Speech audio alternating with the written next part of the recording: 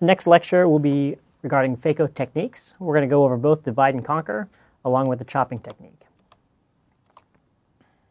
Chop can be referred in different ways. Some people use the terminology quick chop or stop and chop. There's also a distinction to be made between horizontal chopping and vertical chopping. We will go over all of these things today. The goals when you're doing cataract surgery, of course, is to remove the nucleus as safely as possible. Once you're sure you can remove it safely, we want to do so with as minimal phaco time and energy as you can to protect the endothelium and to minimize complications. The most common technique that's used when you first start doing cataract surgery is divide and conquer. It's considered the safest form of cataract surgery, but it's often also the slowest. Typically, you use a higher amount of phaco time and power because there's more sculpting involved than when you're doing chop technique. When you're in a residency, this is typically how you first start learning phaco. It's just the easy thing to do when you're first getting inside of the eye. However, many very experienced surgeons are very good at divide and conquer and can be just as efficient with this technique as others are who chop. There's nothing wrong with doing divide and conquer, and there's nothing wrong with doing chopping. But typically, people do start with divide and conquer. Eventually, they learn chopping also, then they decide which technique is best for them. Here's one video showing what divide and conquer is like. The main point in divide and conquer is you're going to create two sculpts, and the two sculpts are in a cross-like fashion. Once you have those two sculpts, you then put your instruments into those trenches and break the nucleus into 4 different quadrants. That's the divide portion. Once you're in 4 quadrants, you then remove 1 quadrant at a time, which is the conquer portion. Again, here's the video that shows it. For divide and conquer, you want to separate the nucleus into 4 quadrants and remove them one by one. Here, the surgeon is separating the nucleus in half, so he's creating a groove. As he deepens it, the red reflex becomes brighter. And he's rotated the nucleus to extend the groove across to make it easier to divide in half. He's using the Drysdale and the Phaco tip to separate the nucleus into half. Then he's using the Phaco tip to divide half of the nucleus in half and to create quarters. As you can see, the red reflex is brighter, and then he's using the 2 instruments to divide in half again. And then the last half is grooved and separated. Now he's removing each quadrant one by one. And he's using the second instrument, the Drysdale, to help feed the nucleus into the Phaco tip.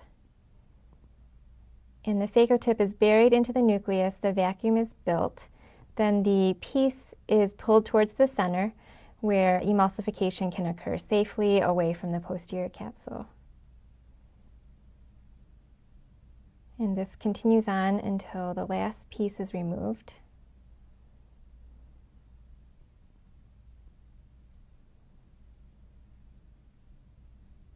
And the last piece should be removed carefully since there is nothing between the Phaco tip and the posterior capsule.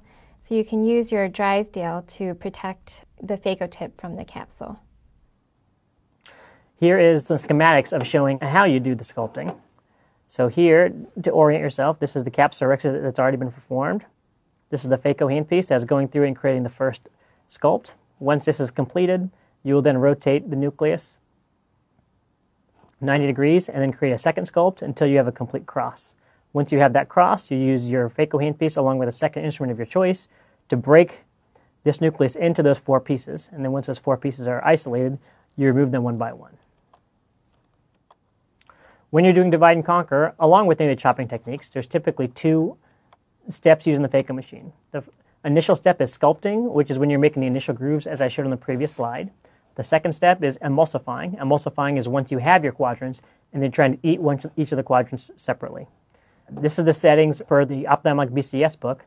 This was done prior to the Osel was invented, so this is with traditional Phaco time. But as you can see, the amount of power is higher when you're emulsifying as far as the max power is. But the biggest difference is the amount of vacuum. When you're emulsifying and you're moving the quadrants, you want to have a significant amount of vacuum, so when the piece comes towards you, you can hold it while you're eating the entire piece. When you're sculpting, it's the opposite. You don't want to be holding on to the nucleus. You want to be cutting through it and making your grooves, which is why the vacuum is lower for sculpting than for emulsifying. The other main distinction between sculpting versus emulsifying is when you're sculpting, typically you do not have the entire tip buried in the nucleus. You have 50% of the tip that's occluded, and the other 50% is open to just the anterior chamber. When you're emulsifying, you like to have the tip fully occluded, and when you get the tip fully occluded, that's when the vacuum kicks in, which tries to hold the piece onto your tip while your phaco is eating it. Continuous phaco is typically the mode that's used when you're doing the sculpting. You can use sporadic phaco or continuous phaco when you're emulsifying. Again, this is where ozol typically kicks in more at this point too. Chopping is similar to divide and conquer, where you still try and divide the pieces into smaller quadrants to remove them. However, you do less sculpting in order to remove them. So less phaco time and energy is used because less sculpting is required when you chop. The difference between chopping and divide and conquer is typically the second instrument, which in this case is, of course, a chopper.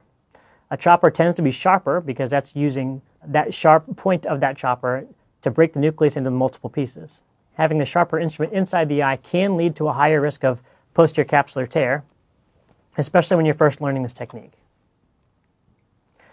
When chopping initially came out, there were some studies that thought that there was less stress on the zonules when you did chop. There's now been other studies that say that may not necessarily be the case.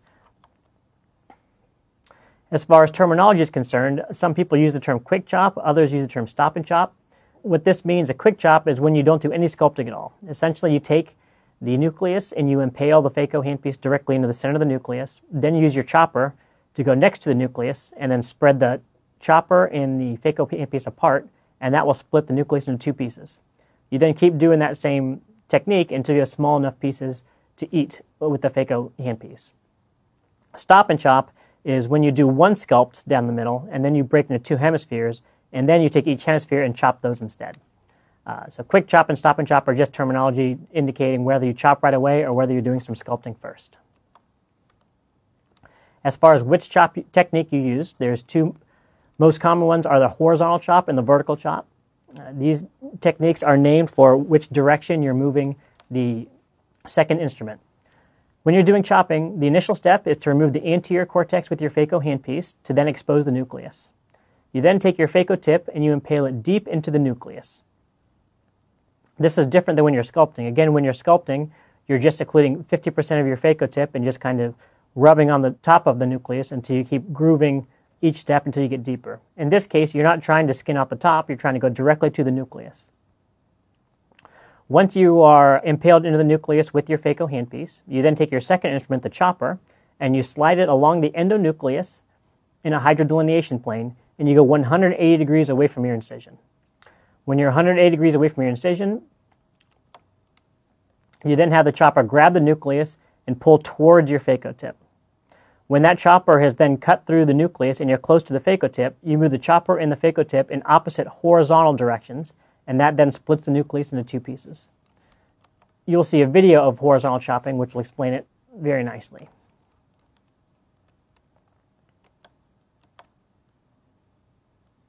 The one thing about the horizontal chop is that when the initial secondary instrument goes under the capsular rhexis, it's often a blind pass to grab the edge of the nucleus. This can be a bad thing and a good thing. It's bad because you can't always tell if you're on top of or beneath the capsule, depending on how small the iris is. In order to ensure that you're underneath the capsule, you want to make sure your second instrument is touching the nucleus, is rubbing on the nucleus as you slide that instrument out into the periphery. As long as you do that, you can be sure that you are underneath the capsular rhexis. Certainly it'd be a big problem if you were on top of the capsular rhexis and then you started to pull the instrument towards you to try and split the lens. However, the good thing about not being able to see in that peripheral area is when you do get challenging cases that have small pupils, you're very comfortable to working in an area where you're not seeing as well as you could possibly be seeing. When you horizontal chop, there is a higher percentage of getting an anterior capsular tear nasally. This is again because you're sliding out your second instrument right in this area. If they have the tip of the chopper pointed a little bit towards the endothelium, as you're sliding it out, you can nick the capsule, which is then called an anterior capsular tear. A horizontal chop is nice to use for either soft or hard lenses. Next, we'll move on to vertical chop. Vertical chop initially is the same as horizontal chop. Initially, you remove the anterior cortex to expose the nucleus. Again, you take the phaco tip and you do it deep into the nucleus. Just like horizontal chop, you're not doing the sculpting where you're shaving off the surface of the nucleus. You're actually just going straight to the nucleus initially. This time, instead of taking the chopper and putting it in peripherally, instead you're going to go directly next to the nucleus, right by where your phaco tip is impaled. You then will take your chopper and push it posteriorly while you pull your phaco tip anteriorly. This is the vertical motion for the vertical chop. In reality, it's not really a complete anterior and posterior movement. It's more of a diagonal movement where you're taking your chopper and kind of pushing it down and away while you're taking your phaco handpiece and kind of pulling up and in the opposite direction. Those two motions should crack the nucleus nicely. Here's a video that illustrates vertical chopping, and you'll see the difference here between vertical and the horizontal chop. The anterior cortex has been removed to expose the nucleus. The phaco tip is impaled deep into the nucleus. Then you slide the chopper into the nucleus under direct visualization near the phaco tip. Then the chopper is pushed posteriorly while pulling the phaco tip anteriorly to crack the nucleus. Again, the chopper is down and away, and the phaco handpiece is pulling up and in the opposite direction. And this is repeated until the nucleus is cracked into small pieces.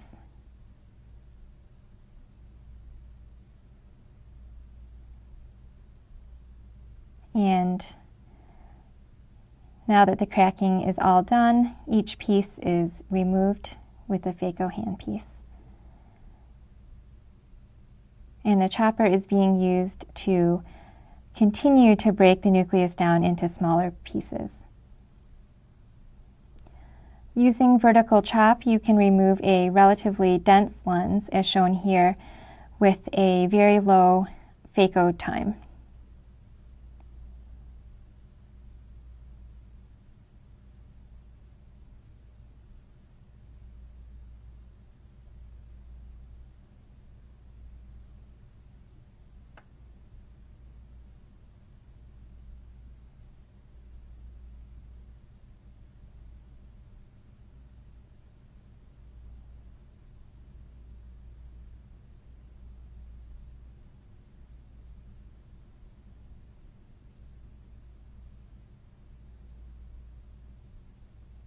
And once all the pieces are removed, what's remaining is the epinuclear shell, and that shell is a nice protection for the posterior capsule. So here the last piece of nucleus is being removed.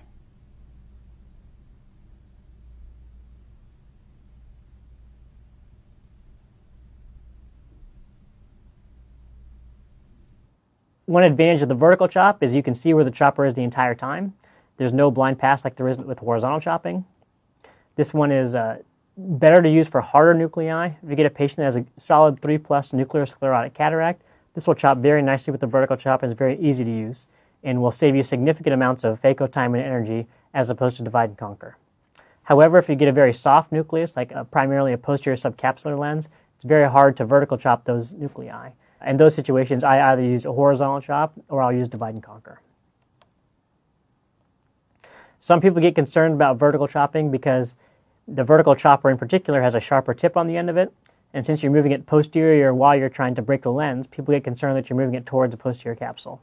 While this is true, you are moving in that direction, the depth of the vertical chopper is very shallow in comparison to the depth of the full nucleus.